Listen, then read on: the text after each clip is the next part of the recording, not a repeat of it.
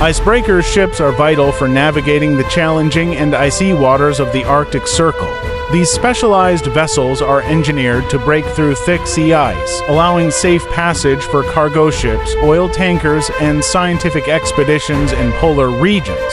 Their hulls are built with reinforced steel and designed with rounded bows that ride up on ice and use the ship's weight to crush it. Powerful engines give them the strength to push through ice several meters thick, making them indispensable for Arctic navigation.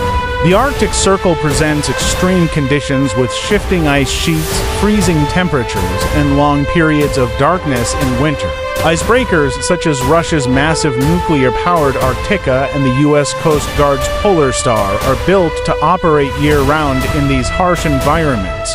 They escort other ships along routes like the Northern Sea Route and Northwest Passage, which are becoming increasingly important due to melting ice from climate change.